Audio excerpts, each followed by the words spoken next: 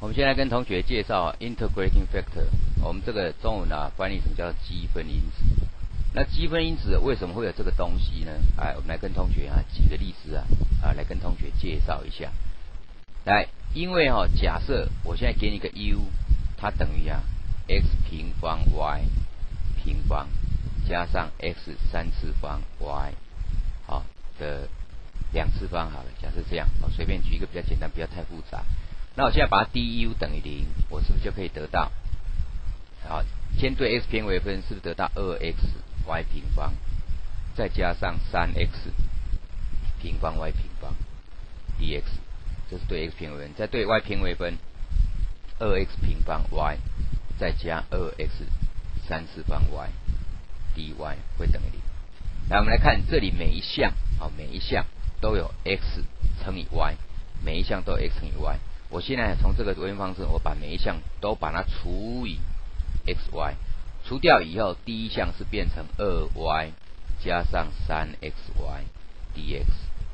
再加上第二项是变成 2x 加上 2x 平方 dy 等于0。好，假设一开始你的微分方程式是给你最后面这一条方程式，那么这个时候你会得到 m 是不是等于 2y 加上 3xy，n 你是会等于 2x 加上 2x 平方。好，同样的，你把这个 m 来对 y 偏微分，我们要检查它是不是 exact， 我们是可以得到2加上 3x。那这个 n 我来对 x 偏微分的时候，我是会等于2加上 4x。那么同学可以发现，现在这两个并不相等。可是同学可能会想，我们不是从 u 等于 c 这样画下来的吗？为什么会到最后检查这 exact 它会不相等？那原因是因为我们把它除掉 xy， 所以我只要把这个乘到 xy， 再来看这个第二个式子。第二个式子，同学把这一项 dx 系数当 m，dy 的系数当 n， 那这样带进来，绝对会 partial m partial y 会等于 partial n partial x， 也就会满足 exact 的条件。但是被我除掉 xy 以后，它就没办法满足。所以这积分因子的想法就是，我可能约掉的公因式，所以我把公因式找出来，只要把公因式乘回来，它就可以变成 exact。所以我们讲，如果原来的 m dx 加上 n dy 等于0，它不是 exact。这个时候我只要去乘以某一个函数，某一个 xy 的函数，乘进来要变成 mu m dx 加上 mu n dy， 它就变成 exact。那这个时候这个 mu 就是被我约掉的东西它就叫 integrating factor。好 ，integrating factor。那这边我会跟同学介绍几种状况比较容易算的几种状况，因为比较复杂的状况同学遇到的机会并不是很大，就算遇到了，你也不一定能够想出来。所以我们跟同学介绍最简单的一些情况，让同学来做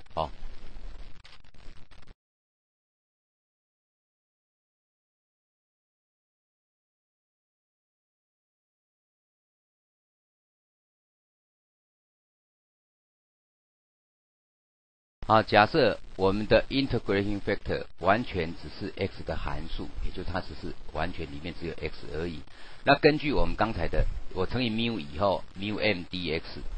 加上 mu n dy 等于0。它如果要 exact， 一定要 partial mu m partial y 要等于partial mu n partial x。那因为现在 mu 是 x 函数，所以因此对外偏微分的时候 ，mu 是一个常数，我可以直接提到外面来，所以得到 mu 乘以 partial m partial y， 我就可以把它提出来 ，mu 乘以 partial m partial y。那后面因为对 x 偏微分，所以 mu 也要微分 ，n 也要微分，所以就变成 mu 微分就得到 n 乘以 mu prime，n 乘以 mu prime， 或是 n 乘以d mu dx。有同学讲这不是偏微吗？因为 mu 里面只有 x， 你就不需要写偏微了。好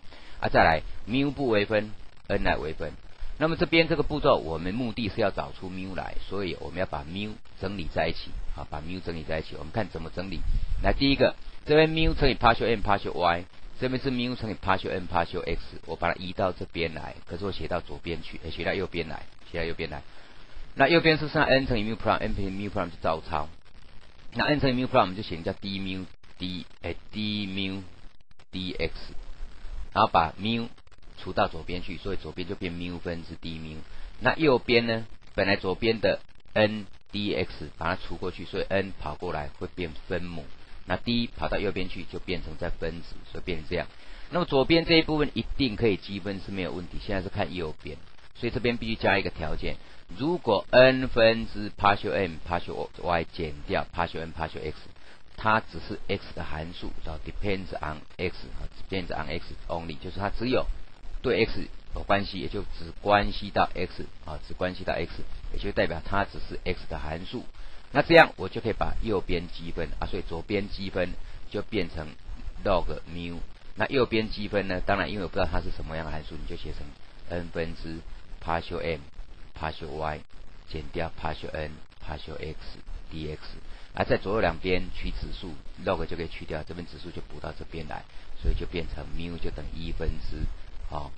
n 分之 partial m partial y 减掉 partial n partial x dx， 所以这一部分我就可以把它积分出来。所以我们再回顾一下，这种题目判断的方式是假设 partial m 原来的方程式是 m dx 加上 n dy， 这是原来给我们的方程式。那我们先直接判断 partial m partial y 跟 partial n partial x 这两个有没有相等，如果相等那就用 exact 来解，如果不相等就拿来相减，减完以后除以n 除以 n 就是 y 的系数，除起来这个如果完全只是 x 的函数，那我就直接把 mu integrating factor 就乘1，再把刚才的 f(x) 写出来拿来积分，这样就算出来 mu。mu 算完以后把 mu 乘到原来的方程式，就用 exact 的方法再解一次，就可以得到我们要的答案了。好。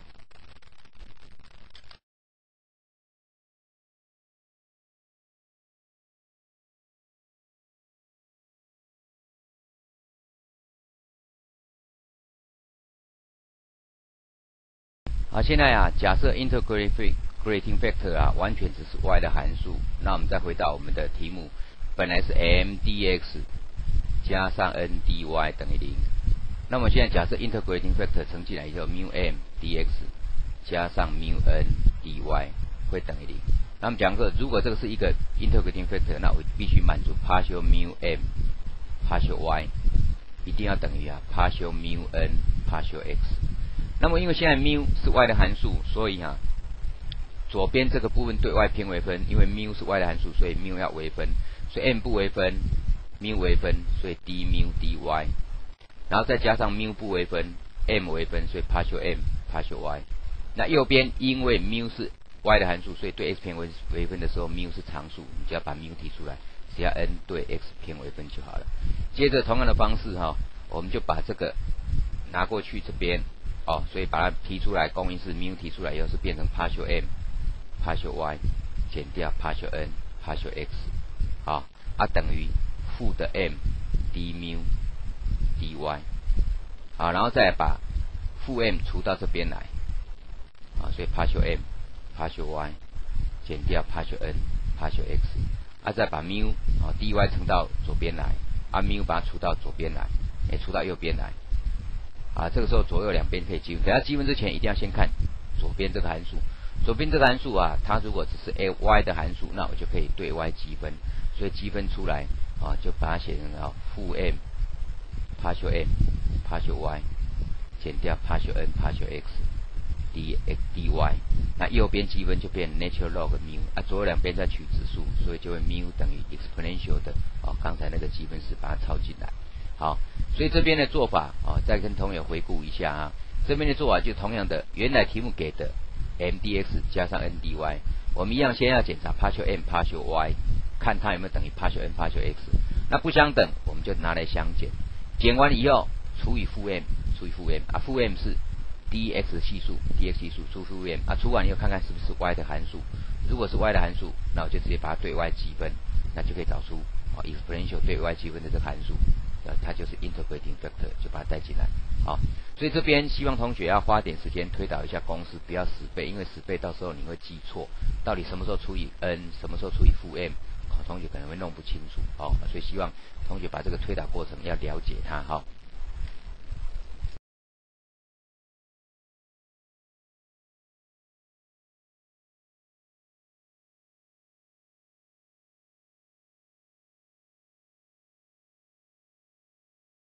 这个题目给我们 y dx 减掉 x dy，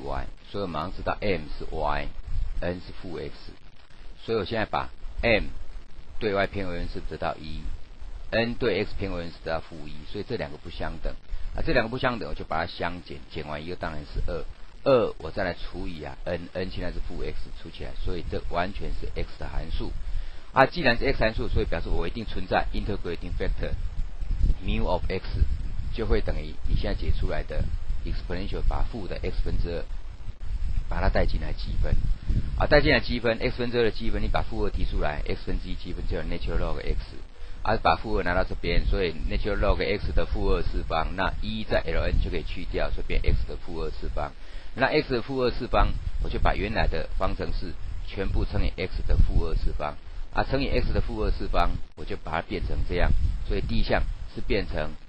x 平方分之 y，它就是 m。所以现在新的 m 就是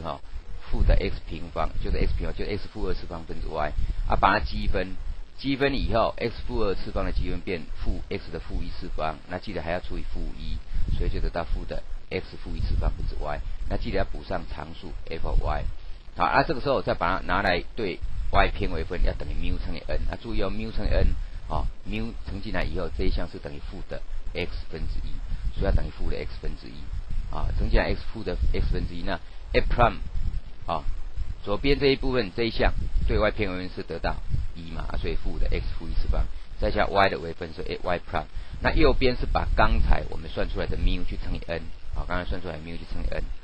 所以这样左右比较系数以后，你就可以知道 f prime y 是等于0，所以解出 f y 有0。然后我们讲过，你写 c 也无所谓，一般的积分应该解 c， 但是因为等一下我们答案是 u 等于 c， 所以就把刚才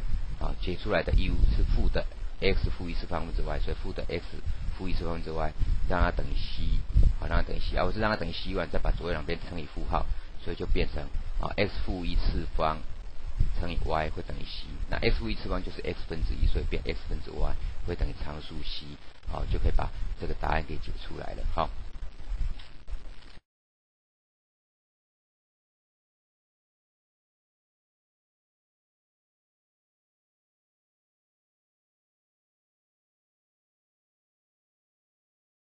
现在来解2x dx 加上括号 4y 加上 x 平方 dy 等于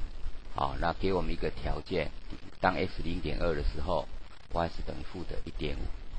好，我们根据这样的问题来，第一个我们先把它做这个 m 现在是2xy， 所以把 m 现在是等于2xy。那我把它对 y 偏微分，我是不是可以得到 partial m partial y 会等于2x， 然后 n 现在是等于4y 加上 3x 平方，那我把它对 x n 来对 x 偏微分，我是不是得到 6x。 这个时候我把 partial m partial y 来减掉 partial n partial x， 减起来会等于负 4x。 那负 4x 我如果除以 n 没办法变成一个 x 的函数，可是我如果把它除以负 m， 除以负的 2xy 除掉以后，负2跟 x 约掉了，是变成 y 分之2，所以它是 y 的函数，所以因此我们就可以确定 integrating factor 就是把这个 y 分之2拿来对 y 积分，放在1的次方所以变成1的上面是变成 y 分之2 dy。那这个积分是变成1的2倍 ，y 分之1的积分就是 ln y。那你可以把这个2次方拿到里面，就变成 y 的平方，所以就变成 y 的平方。所以现在 integrating factor 就是 y 的平方。那 y 的平方再把它乘到这一条式子里面去，是变成 2xy 的3次方 dx， 再加上括号 4y 3次方加上 3x 平方 y 平方 dy 等于0。那么现在这条式就会是一个 inexact。既然是 exact， 所以我们就把前面这一项拿来对 x 积分，所以 2xy 3次方来对 x 积分，再加上 y 的一个函数的常数。那这个对 x 积分，所以得到 x 平方x 积分2分之 x 平方，跟前面的2消掉，所以变 x 平方 y 3次方加 k of y， 然后再把这一项这是 u， 再拿来对 y 偏微分，应该要等于我们现在新的 n。新的 n 也就是我们现在讲义所写的 mu n。好所以这个对 y 偏微分是得到3倍的 x 平方 y 平方，再加上 k of y 也要对 y 微分。右边就把我们题目给的抄过来，把 n 抄过来，μ也抄过来乘起来。这个时候比较系数之后，我把它比较系数 k prime of y 就变成4y 的3次方，那把它积分 k prime of y 就会等于4y 的3次方把它积分，左边变成 k of y， 右边对 y 积分就变成 y 3次方积分4分之 y 4次方，跟前面的4消掉，所以 k of y 就等于 y 的4次方。那再把 k of y 带进来这里，所以我们的general solution就是 x 平方 y 3次方加上 y 的4次方会等于常数 c。这个时候再把我们的起始条件，不是起始条件，就是这个条件 ，x 用 0.2，y 用负的 1.5 带进去，所以 x 用 0.2， 所以 0.2 的平方 ，y 用负的 1.5， 所以加负 1.5 的3次方，再加负 1.5 的4次方等于 c。那这个同学把它计算一下，可以解出来 c 就等于 4.9275， 所以最后再把 c 带回来这边，这是我们这个题目的答案。所以这个答案就长这个样子。好，所以我们这边再跟同学复习一次当 partial m partial n，partial m partial y 如果等于 partial n partial x， 它就是 exact。那如果不是 exact， 就把两个拿来相减，减完以后去除以 n， 如果是 x 函数，那它的 integrating factor 就是那个去对 x 积分之后放在 exponential 上面。那如果减起来 partial m partial y 减掉 partial n partial x， 如果减起来你除以 n 没办法是 x 函数，那你就反过来除以负 m 看看，除以负 m 如果是 y 的函数，像这个题目除以负 m， 它正好是 y 的函数，就可以把它拿来放在对 y 积分以后放在 exponential 的上面，所以 exponential 的4方，然后这样积分出来，这个就是 integrating factor。integrating factor 再把它乘到原来的微分方程式，它就会变 exact。那接着就是完全用 exact 的解法，就可以把它解出来。所以这种题目同学要试试看，因为你没有试你考试的时候你不会知道怎么做。